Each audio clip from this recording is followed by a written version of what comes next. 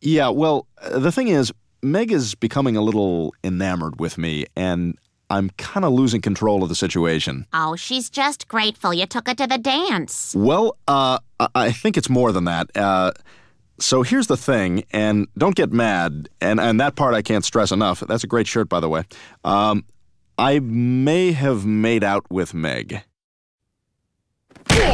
Okay, I had that coming. What the hell is wrong with you, you sick bastard? Look, I was drinking. Oh, what a shock. Ha. Look, the short version is, this morning she made me eat the hair in her pie. No, it's not what you think. Stewie had some too. Stop punching me! Look, Brian, I don't know what the hell happened between you two, but you better go upstairs and straighten it out right now. This is even worse than when you ate that bubblegum out of the garbage. Brian, did you get into the garbage last night? No. Why? Don't lie to me, Brian. I'm not lying.